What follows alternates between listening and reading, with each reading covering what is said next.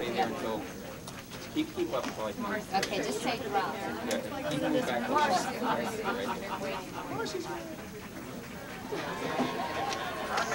There he is. Did the drill come in? Yes. Where's Allie? Said she's at her workstation where she's supposed to be. Crown, not on. That's his own.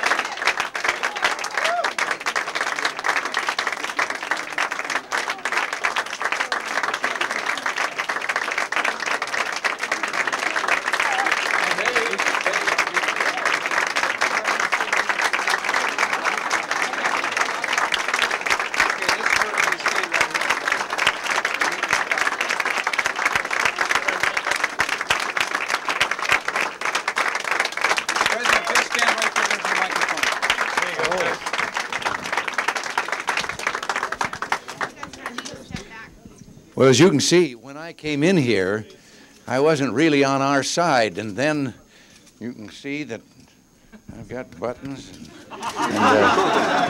and you've all talked me into it.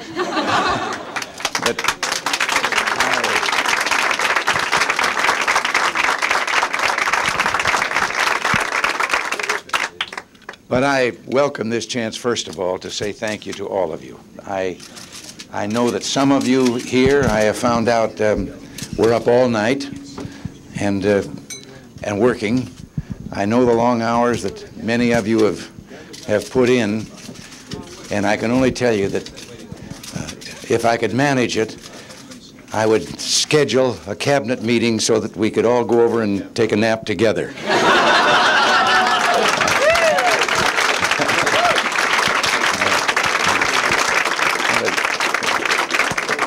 But there isn't anything.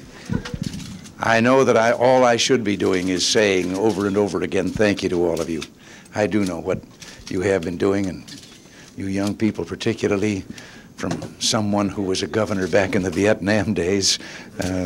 I can't quite get used to this, but I am deeply moved by it.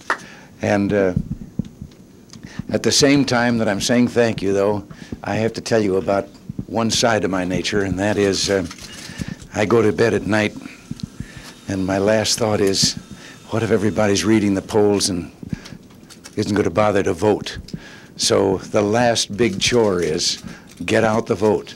And don't get so busy that you don't vote yourselves. But that's the one. I think of all those statistics of some past elections, like the elections that were lost by less than a half a vote per precinct in the country, that could have changed the balance and all. And I know I can't convince Worthland that we should hide the polls, but just don't take them seriously until Tuesday, and then be running around. If it works out all right, you can say, I told you so. But it's been a wonderful experience for me and an opportunity I welcome to thank you all. I know how many of you are volunteers, and it's just a few more days, and I'm as nervous as you are tired. So we'll sweat it out together. But God bless you all, and thank you.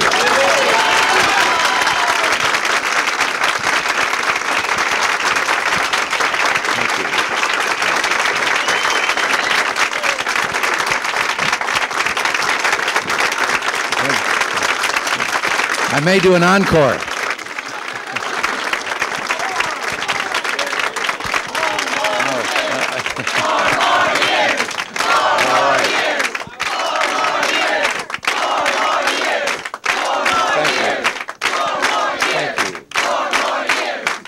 All right. I'm game. It is. I know this is my last campaign, so I know I'm accused also of telling anecdotes, but if you wondered why I should be nervous or anything in the face of all this, I'll tell you one little experience back from my sports announcing days. I think a fellow out at Ohio State named Show 'em No Mercy Schmidt was the coach. And he had a team that was said to be not only the greatest team in the country, but one of the greatest teams of all time. And I was the only sportscaster in the country, I think, that predicted that on that Saturday afternoon, Notre Dame would beat Ohio State. And we were broadcasting a Big Ten game at the time. I happen to know that Notre Dame had lost their captain early in the season, and I mean lost him. He died of an injury. And they had dedicated the Ohio State game to him.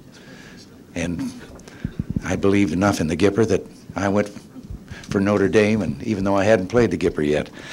And but sitting in the press box, and the scores would come in to us of other games, and they kept coming in, and it was Ohio State 13, Notre Dame nothing, with 2 minutes to play. And of course, the accompanying staff with me were having a lot of fun at my expense, silently, because the mics were on and we were broadcasting the game. 2 minutes to play, and then the final came in. Notre Dame 18, Ohio State 13. 3 touchdowns in 2 minutes. So I want to be on that Notre Dame side in this election. All right. Thanks again very much. I better give this away.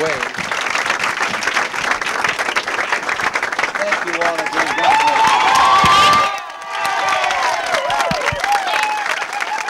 Political division wanted to give that to him.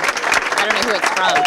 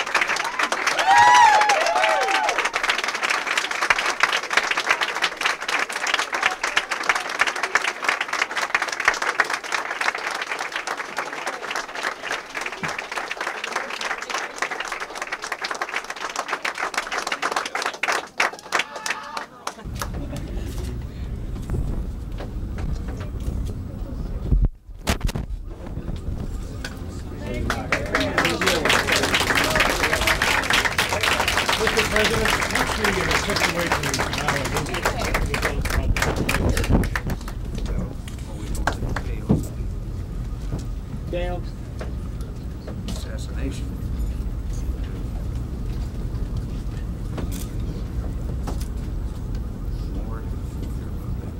What is your reaction? Well, I think it's a great reaction. As an example of terrorism is operating throughout the world. We had a good relationship. She was a hard worker. She was the head of the largest democratic state in the world. She was dedicated to the welfare of the people. Is there anything the U.S. is trying to do to stabilize the situation?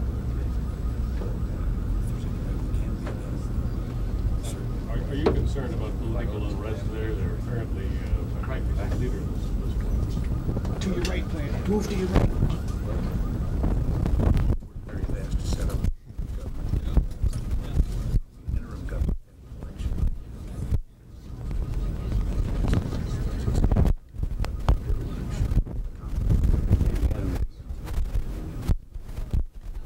Have you had a chance to look at that priest in Poland that apparently was murdered by 3 security guards? I don't know any more than so at this moment that conflicting stories that are out, but at least now we know one story has been confirmed. His position of him, the body and so forth, in his hands. We'll just keep on top of that. Well, have we made any representation from Poland? I don't know whether we've done a statement, but this certainly, I'm having a meeting with the Secretary of State this afternoon. not. We discussed that. Should we be saying something to them? Sam. Should we be saying something to the polls? Wait till after the meeting. What is your reaction to Desmond Tutu's criticisms of constructive engagement? The what? Your reaction to Desmond Tutu's criticisms of constructive engagement with South Africa? Well, perhaps he isn't aware of all that we are doing. We're trying very hard and very quietly, quiet diplomacy that I believe in, because obviously we find apartheid repugnant, and there are two ways you can go. You can rise up in indignation and turn your back, or you can try to be of help in changing the situation. And that you don't put out on the front pages. Quietly go to work. Mondale says there are millions of silent Americans out there who are going to vote for him next Tuesday. Do you see that? Me, Sam, I'm running scared. I'm not going to say anything. Next Tuesday, he can say what he wants to Goldstream up. Maybe I get my fortification from coming and visiting these wonderful young people here in the headquarters. Does it seem to you that people have really already made up their mind, that unless there's some catastrophic event this last week, whatever the situation is sort of set? I'm not going to comment on that because, as I told you, I'm running one vote behind. It feels better that way. What's the lead today? Sitting on your 25-point lead, comma, the president said he was running one vote behind? It's only 20 points, Sam. The one thing that I've agreed with Mr. Mondale is that polls don't vote, people do.